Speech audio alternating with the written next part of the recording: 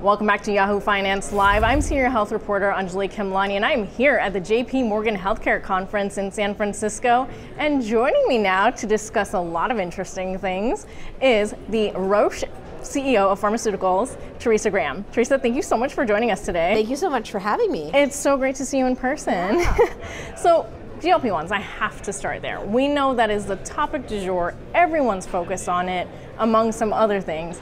But it's one that Roche has recently invested in, coming back into the space after some time off.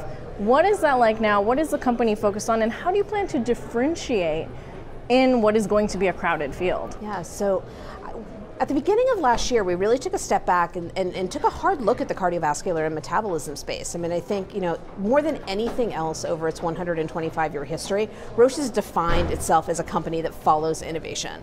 We've been much less focused on specific therapeutic areas and much more around where do we see innovation that can actually drive global health forward. And so as we are really having a little bit of a renaissance in the cardiovascular and metabolism space, we're learning so much more about human biology, we're learning so much more about the genetics of disease. It really seemed to us the right time to sort of take another look about how we expand our footprint in the cardiovascular and metabolism space. So obviously our first move was the partnership that we did with Alnylam early in the year with zilebesiran around hypertension. But clearly as we were thinking about where did we want to go in cardiovascular, an incretin just makes a lot of sense as a backbone for many other things that could potentially be possible. And so, we really put our heads together and said, okay, what's the kind of company that we want? We want somebody with a clinic-ready asset. We want someone that's got something that's differentiated. We'd love someone with a pipeline. We'd love someone that has some really solid research experience in this space. And we didn't have to look very far. We just had to look across the bridge into Berkeley to find Carmot and realize that it was really exactly the kind of company that we were looking for. And so I think, between the lead asset, CT-388, which, as you mentioned, is a dual antagonist, and we really do believe has the opportunity to be a best-in-class drug.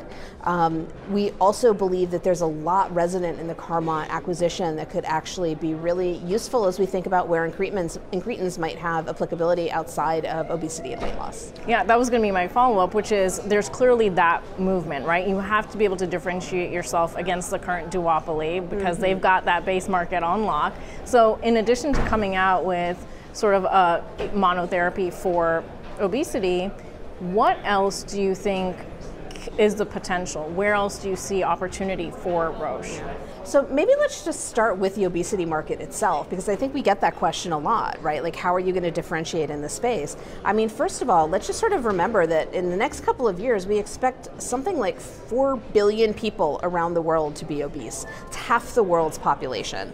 I think conservatively, many analysts estimate that this is something like a $100 billion market. So I think clearly there's going to be opportunity for multiple players to be in this space.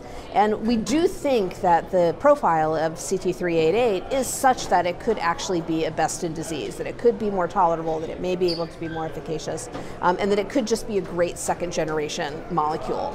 But then I think there's emerging science in this area that particularly in certain neurological diseases, it seems like incretins might have scientific applicability. And so I think that's really the next stage for us as we think about the deal closing and we really start digging into the biology and where we might go from here. I mean, I think there is potential that we could see this particular pathway be relevant in more than just obesity. We're at one of the biggest deal-making conferences that the industry looks forward to. It's been kind of a slow one this year, but it's not for lack of trying. There have been deals pre-JPM, Roche on the list of that. I wonder, what do you think is an area that you can focus on? What are some kinds of acquisitions you're looking to make or partnerships you're looking at right now, considering you're one of the companies that really has the capacity to do so? Yeah.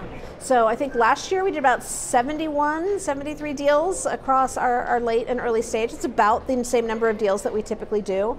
I think what was different for us last year is we did a little bit more in the later stage. I think we will continue to look across the entire spectrum of therapies or therapeutic areas to really think about where is there groundbreaking science. And I think this is actually one of the things that's the coolest for me about working at a company like Roche is that we're, while we have leadership in oncology and neuroscience and ophthalmology, and we're making some really significant investments in cardiovascular and metabolism, We also are in immunology, obviously with the Telavant deal that we did last year as well. I think we really are singularly focused on just finding those therapies that can materially change the standard of care for diseases with high unmet need. So where are we focused? I think we're focused anywhere where we believe that there is breakthrough science out there. And we are really committed to making sure that we maintain the financial flexibility, that when we see that great science, whether it's late stage, early stage, or preclinical, that we can really jump on it. So basically the doors are open. Do you hear that, guys? Teresa Graham, Roche CEO of Pharmaceuticals, thank you so much. Thank you so much for having me. It was a real pleasure.